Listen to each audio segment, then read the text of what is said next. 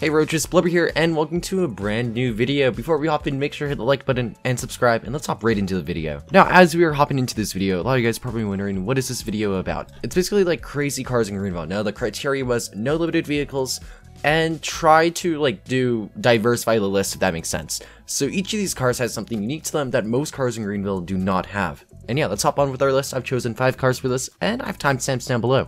Let's hop right in. Alright guys, for number 1, we have the 1984 Vellfire Reina. This is the GTS trim. This car will cost you $18,000, and it will require you the classic Game Pass. Now, let's get in this car. I'm going to go over its cool feature, then let's take it for a general drive and kind of go over what it has to offer. Now, real quick, what this car has to offer. If you hold down G on your keyboard, it's going to play this really cool sound.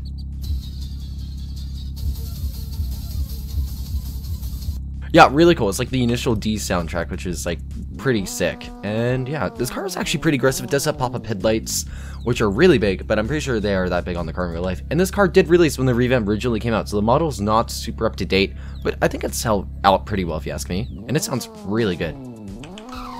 Yeah, let's take it for a general drive real quick. This thing is actually pretty aggressive for like its price and like for it being, you know, what it is. Here, let's do a quick turn here.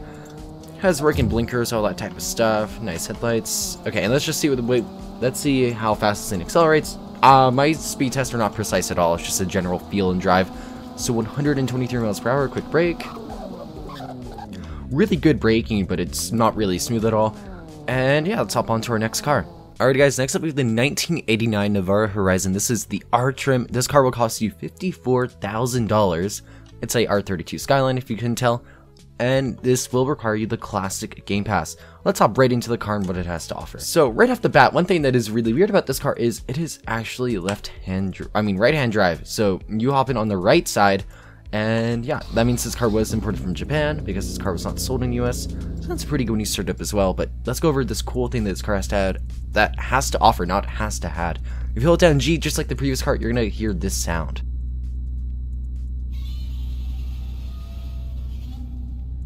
Now, if you're wondering what that is Godzilla, because that is like a nickname for this car. It's Godzilla, because it's a really cool, powerful vehicle.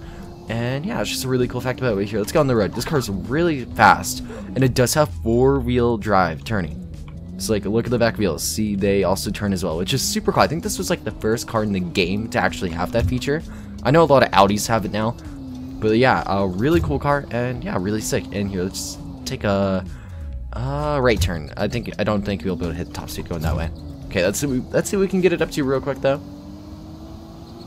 Pretty decent acceleration.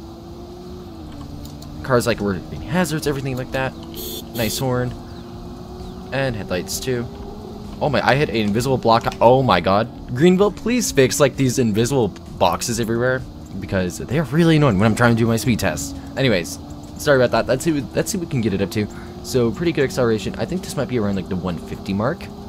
Let's see. 153 miles per hour quick brake test. Pretty it was okay braking. Not the smoothest, not too bad though, especially for the car's age. And yeah, pretty good vehicle. Let's hop on to number 3 in our list. Alright guys, next up we have the 2022 BKM eProton. This is the M60 KD line trim. This vehicle will cost you $145,000, and it will require the electric Game Pass. Let's hop in and see what this car has to offer for us. Now, for this vehicle, the one thing that's really unique about it is you don't have to hold down G. The horn itself is what's interesting. But here, I'll quickly play it. Yeah, the horn is a pig, which is really funny, really cool. And that is what's really cool and unique about this vehicle. But here, let's go on the road. Let's take a right here. Otherwise, this vehicle is like really cool. And if you don't want the big noise, you can literally like get a normal trim, because this vehicle is really fast, super fast acceleration. Let's see what the top speed is real quick though.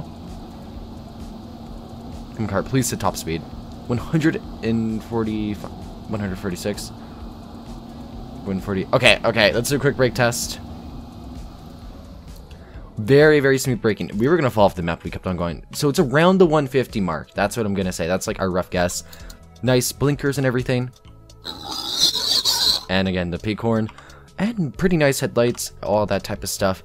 And yeah, let's hop on to our next car. Okay, so next up we have the 2022 Reload Voltage. This is the 6.2 supercharged trim. This vehicle will cost you $145,000.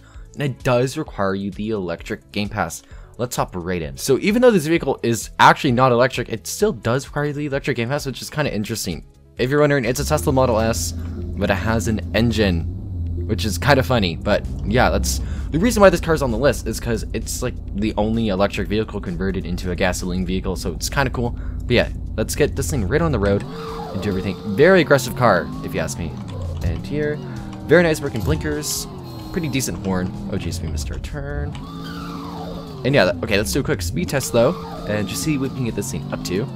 So this vehicle is not the, like, it's pretty fast. It's nothing crazy though. Actually, it is kind of crazy, but here. Okay, it looks like we're going to be able to get up to around the 180 mark, so let's see if we can reach that. 182 miles per hour, quick brake test.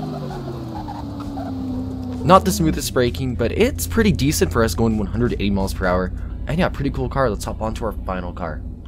Alright guys, the final car on the list here is the 2022 Western Synth. This is the E3MX Quadratorque SUV trim. This will cost you $88,250, and this will also require the electric Game Pass. I cannot speak today. I am so sorry, guys. But yeah, let's hop right into this vehicle. So there's this electric vehicle, and this car is also fictional. I'm going to disable my shaders for this, because the cool feature, it requires your numpad. I don't know any other way besides using numpad. So let's press 1. We get this cool face. 2, another face. 3, there we go. 4, another one. 5, another one. 6, another one. 7, another one. 8, another one. And 9, another one. And yeah, pretty cool stuff. This is the only car in the game to actually have faces, which is kind of cool. I don't know if how I feel about them. I don't know. They're for sure unique. I don't think, like, you know, kind of ruins the atmosphere, I guess, of like the realism aspect. But again, it is a video game, so you also got to consider that. Okay, let's hop into this vehicle and go over what it has to offer performance-wise. Alrighty, so let's get this thing on the road. This car has a really cool sound though, but the taillight is super, super ugly. Okay, let's go get on the main road though. Has an okay turning radius for its size. This is what the blinkers look like, which is kind of cool. And if we put on the right one, I feel like that's kind of confusing for drivers behind you, but they'll eventually figure it out. You know, not your problem, it's their problem. But yeah, and also the headlights are really cool. I don't know. I just like it. And I like how like it kind of goes inward. That's pretty cool. But here, let's do a quick brake. We're gonna do a quick launch. Okay. It's just a pretty decently fast launch. Let's see what the top speed is real quick though. Oh yeah, and here's the horn. Alrighty, so top speed looks like it is gonna be around the 130 mark. Let's see what we can precisely get up to though. Okay, we're still climbing. 127, 128. Can we get 129? Yep, 129. Okay, we're dropping it a little bit. Okay, I want to see if we can get up to 130. That's my goal real quick. So let's head down the hill a tiny bit and see if we can get 130. 130. Oh, okay. Let's see if we maintain the speed though. Looks like 137, 136 is the absolute top speed for the vehicle. Quick brake test. Very, very smooth braking. Pretty decently fast. And yeah, pretty good vehicle. Let's hop onto our outro though. Alright guys, hope you guys enjoyed the video. Make sure to hit the like button and subscribe, and let me know what videos you want to see down below in the comments. And yeah, I'll see you all next time. Bye everyone.